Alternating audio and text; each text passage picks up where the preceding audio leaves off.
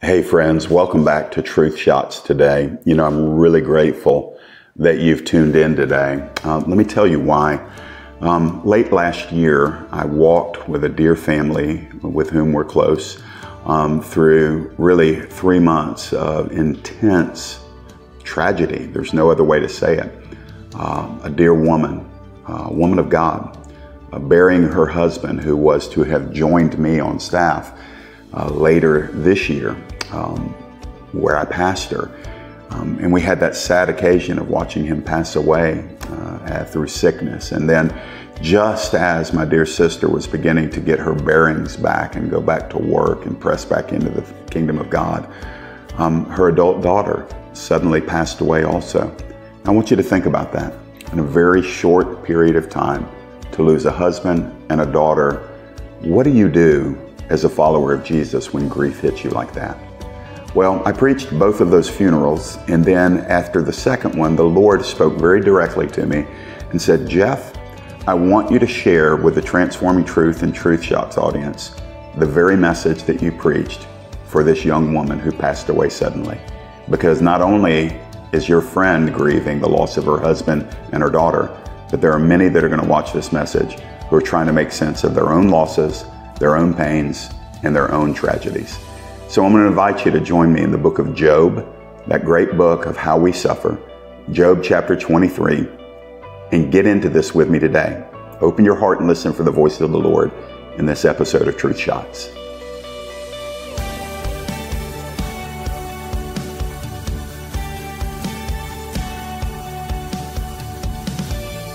So most of you would know that the book of Job is a book really that focuses exclusively on what it means to suffer as a person of faith. What does it mean to be entrusted with suffering, to counteract suffering, to process suffering?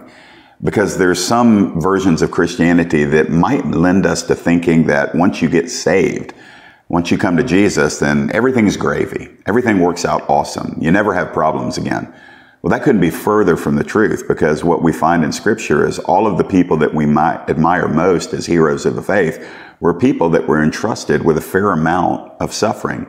And Job's case study, I don't think anybody outside of the Lord Jesus Christ suffered more than that Old Testament saint named Job. Now, remember with me, in a single day, just in a span of one day, Job lost all 10 of his children. Think about that. 10 burials, 10 funerals. On that same day, he lost all of his businesses. He would have been the equivalent of a multi-millionaire today. And all of his businesses were destroyed, and all but a handful of his employees were killed in the destruction. In the midst of all of that, his own wife looked at him, and please give mercy to Job's wife, because she had buried 10 children too. But he lost the support of his wife when she looked at him and said, why don't you just curse your God and die? And then it was just a short time after that, after burying 10 children, after losing all of his businesses, after being disconnected from the wife that he loved, he found himself afflicted by Satan with boils and wounds and festering things all over his skin. He lost his health.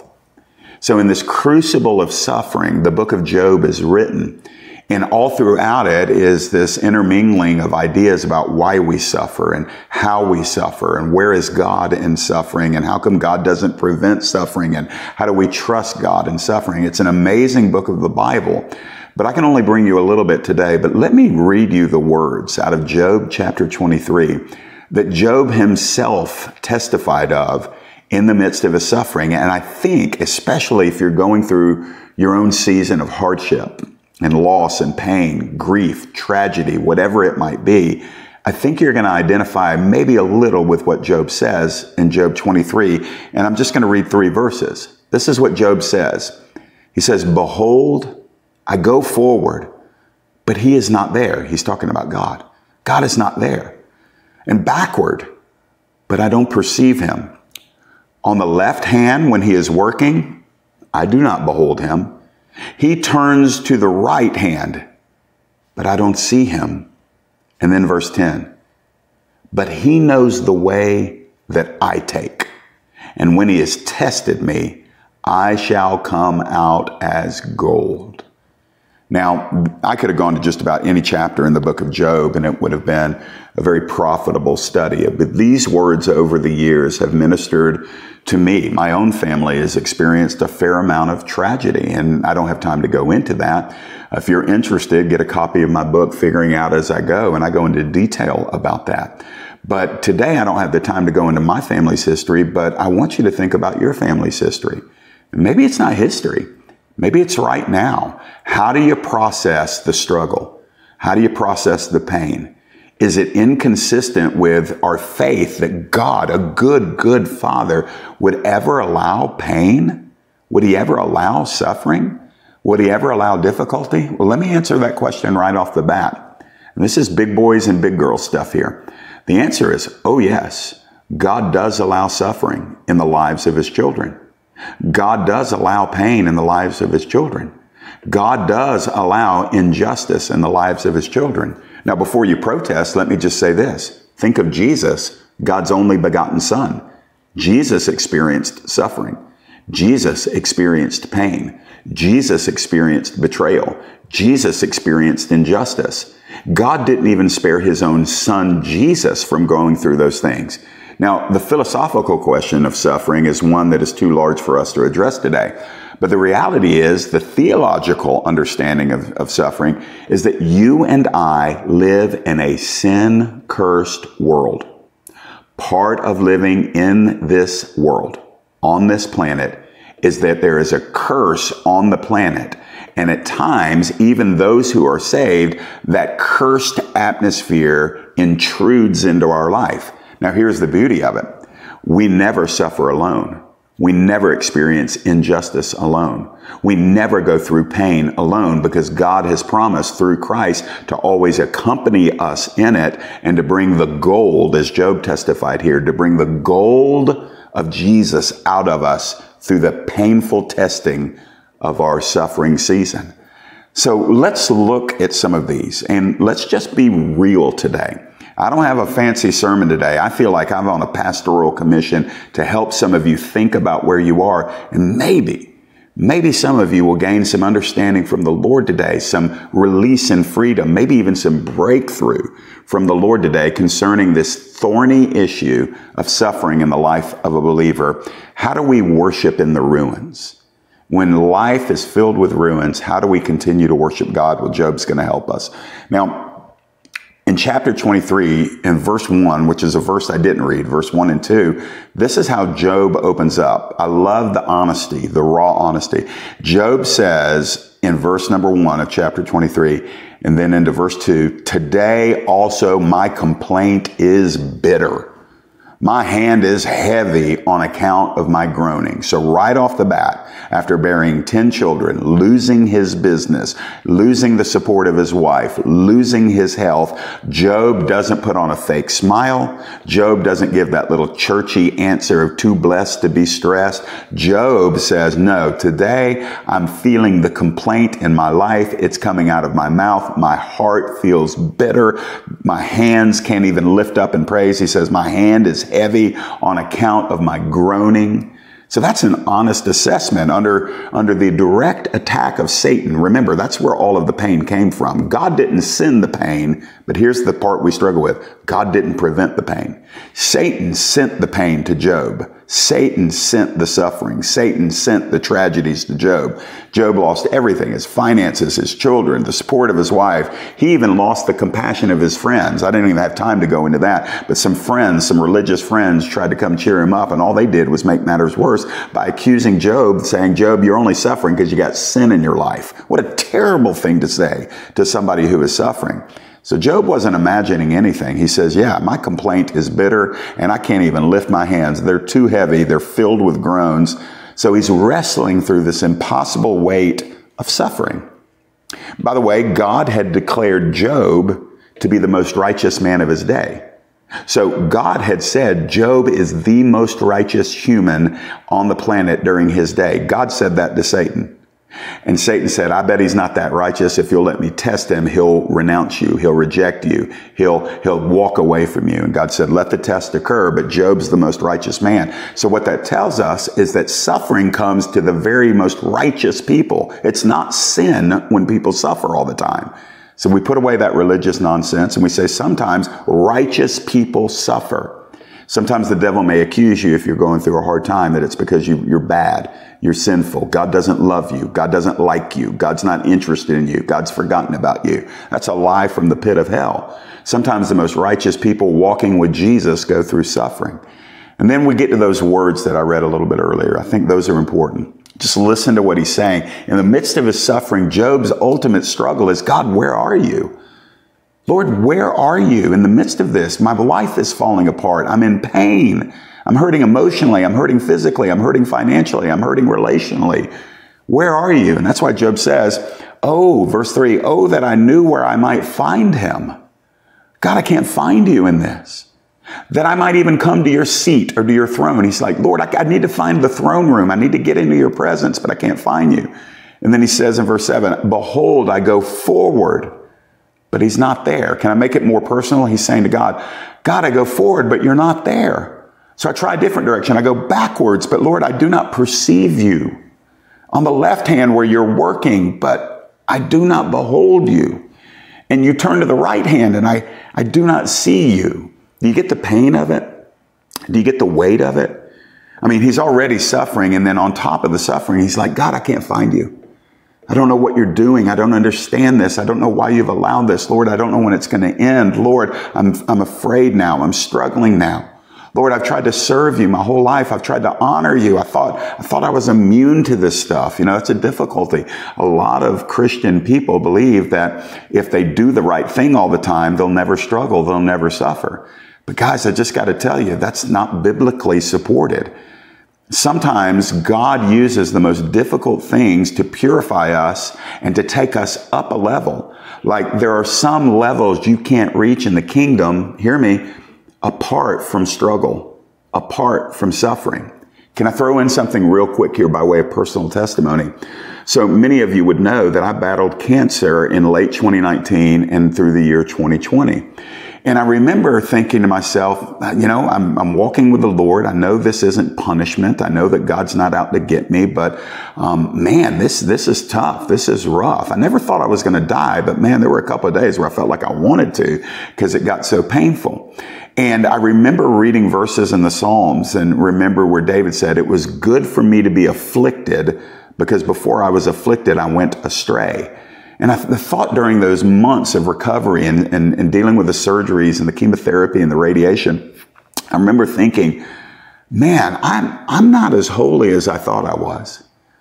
I'm not as spiritual as I thought I was. I'm not as mature as I thought I was. And the suffering crystallized everything. It brought me to a point where I could just focus on the most important things, and that was my relationship with Jesus.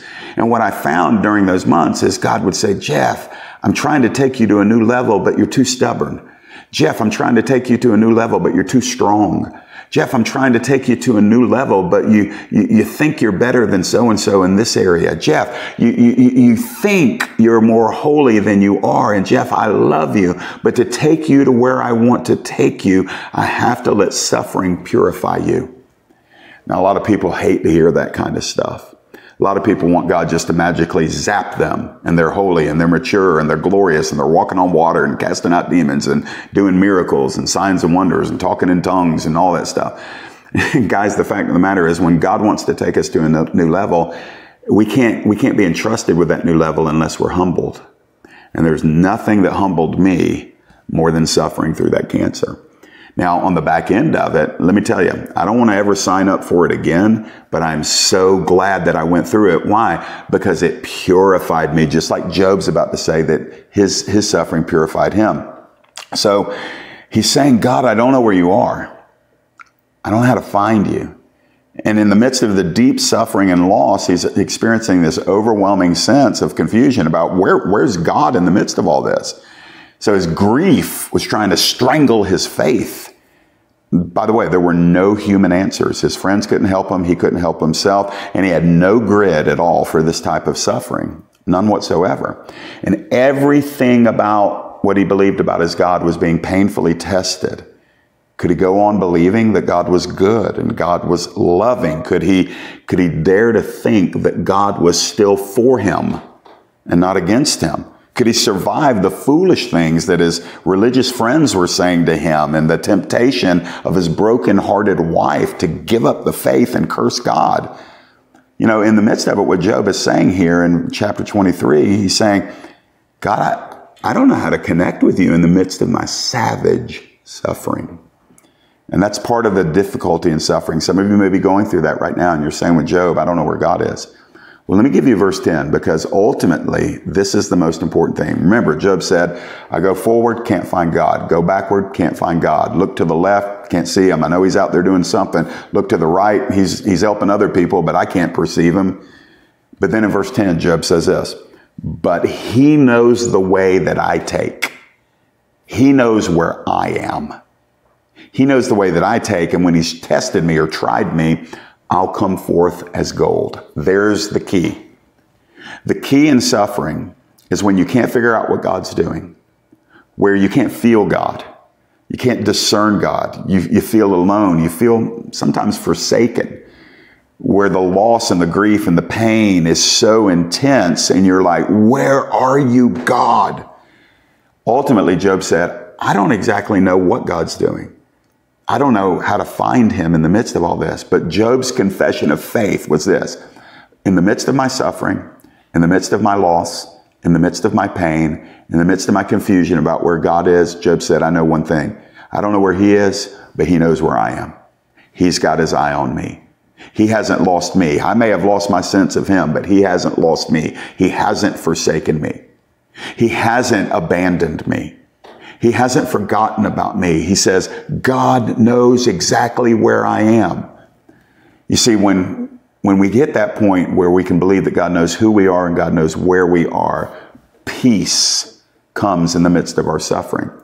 Peace will find you when you can exhale and know that all of the striving and struggling to figure it out, to control the suffering, to make sense of it, to bring it to an end, and if you could, you would. But when none of that's working, you have to come to this place saying, I don't know what's going on here. I don't understand it all, and I don't like any of it. But I know my God is committed to me, and he's got his eye on me, and he hasn't forgotten about me. I hope some of you will hear that right now. I really feel like that's the message that I'm supposed to share with you, that yeah, you're hurting. You're not making it up. You're not being wimpy. You're not being fragile and hypersensitive and dramatic. No, you're really struggling. Like, it really does hurt. And he really does care.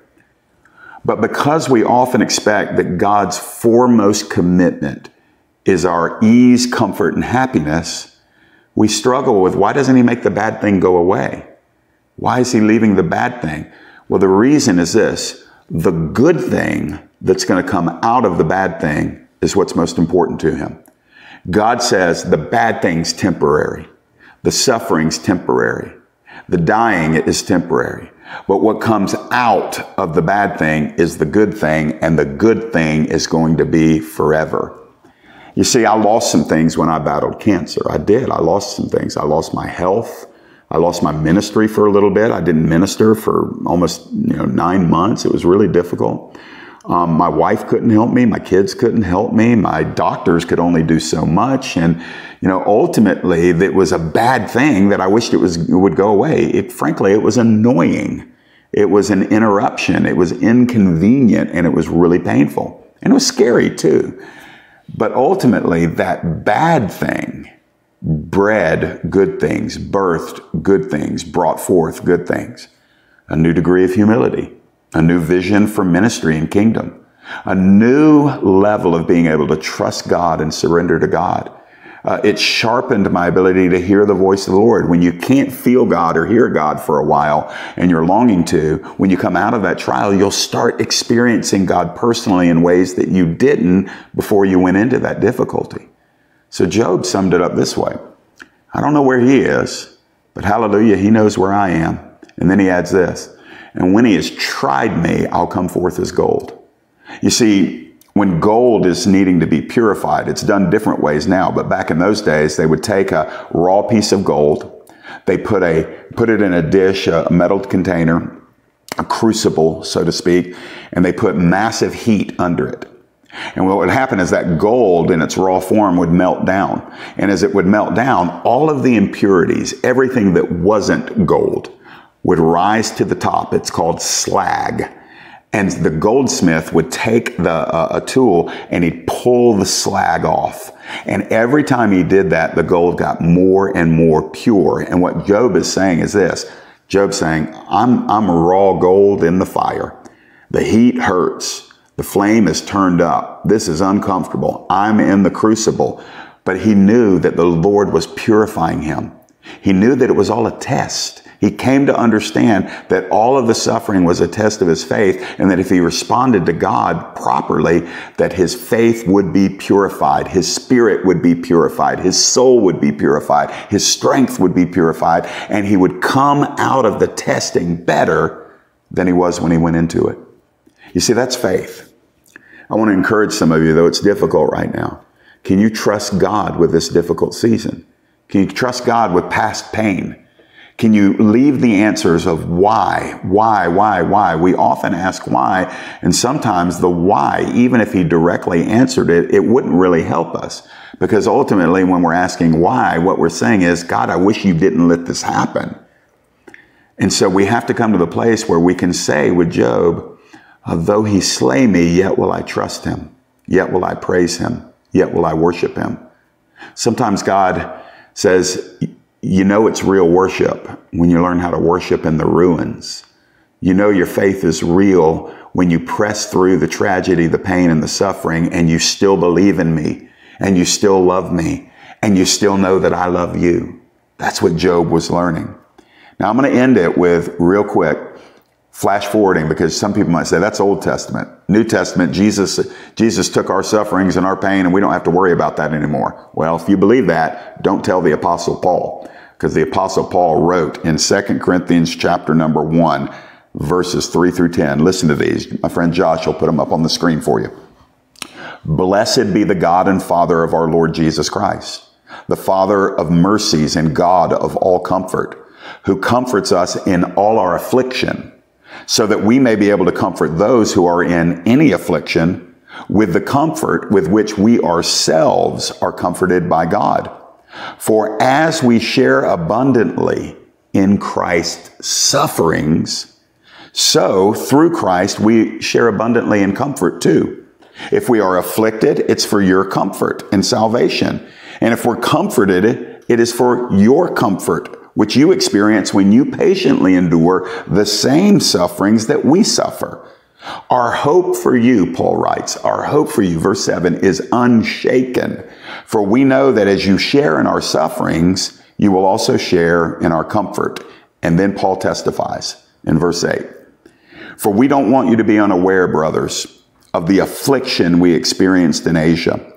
For we were so utterly burdened beyond our strength that we despaired of life itself. Indeed, we felt we had received the sentence of death. But that was to make us rely not on ourselves, but on God who raises the dead. He delivered us from such a deadly peril, and he will deliver us. On him we have set our hope that he will deliver us again. Now, in my few remaining moments, let me just say, New Testament, the Apostle Paul. Jesus has lived, died, paid for the sins, took the curse, took our suffering and our pains upon him, the guilt, the penalty, all of that. He took all of that upon his own body. And here's Paul now, having received Christ and living for Christ, he says, I want you to know, guys, that as we're living out our faith, it got so bad one time that I didn't even want to live. That's what he says in verse number 8 and 9. He says, I felt like I had a death sentence on me and I despaired of going on any further. That's the Apostle Paul. Job was the righteous man of his day. Apostle Paul arguably was the most righteous man of his day. And these two righteous individuals, these believers, were allowed to suffer and go through hardship at such a level that both of them felt at times like, man, it'd just be easier to die and go home to heaven. But Paul said this. He said, the reason why I'm allowed to suffer is because I'm sharing in Christ's sufferings. It actually connects me to Jesus in a way. Listen, we're all about experiencing the blessings of Jesus, but Paul talked about knowing the fellowship of his sufferings, the joy, the power of his resurrection, and the fellowship of his sufferings. So Jesus is honored when we are willing to trust him in the midst of our own suffering. And then when we go through that suffering and that pain and that loss, we experience his comfort. That's what Paul, don't miss that. There's a special measure, a precious comfort that comes from God to those who are suffering. That those who avoid suffering or never suffer, they can't know this type of comfort and power and intimacy with the Lord that comes to only those who are willing to suffer for Jesus. And then Paul says we get that comfort from Jesus in our suffering, and then we can help others that are also suffering. So we pay it forward. You see, when I sit down with somebody now that's gone through cancer, that's gone through chemo, that's gone through radiation, that's gone through surgery, that's gone through losing their ministry for a short time, I can look them in the eye and say, let me tell you what God's doing in your life, because this is what God did in my life when those same things happened to me. You see, your suffering is not meant just to be contained and mourned over by you. You own it. You trust the Lord. You connect with him in it, and then you help others who are going through what you've gone through. You actually have authority over what you endure. You become the master of your suffering if you respond in faith and continue to trust God, knowing that he knows where you are. Even when you can't find him, he knows where you are. And this is what Paul says, and I'll close here. He says, we've set our hope on the Lord. That is, he's delivered us in the past, and he's delivering us now. He'll also deliver us in the future. You see, Paul's faith, Job's faith, learned something. That when you endure through suffering, trial, pain, loss, tragedy, and you meet the Lord in that crucible, and you trust him, that you gain something that you can never lose. You gain an elevated faith. You gain spiritual power. You gain wisdom and understanding that other people don't have. And you can use that for the glory of God. And here's the other thing you gain. You gain confidence that when the next trial, problem, tragedy, or trouble hits you, you have confidence that the same God who delivered you back then will deliver you again. So for any of you that are suffering and struggling, I want to say this. I bless you in the name of Jesus, not necessarily to escape the pain, but to harness the pain and to walk with God into all that he has for you, because he's not done with you yet. We'll see you next time. Thanks for tuning in to Truth Shots. God bless you.